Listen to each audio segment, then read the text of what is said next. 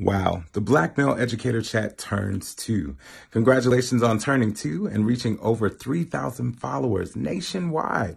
That is no small feat, and I just challenge you, brothers, to continue on. Stay the course. Keep up the fight. Even when there are competing initiatives and other things that try to vie for your time, I'm sure you all have so many things on your plate, but please stay the course. I know when I found the chat, I was at a low point in life, and I really needed some support from other folks who understood this fight and understood this work. Being one of the few Black male educators in my local context, I did not have the support that I needed and didn't really have a network that I could go to vent, to learn, to grow, and to even be challenged as well. So stay the course. You never know who you're reaching and who needs this moment just to keep going.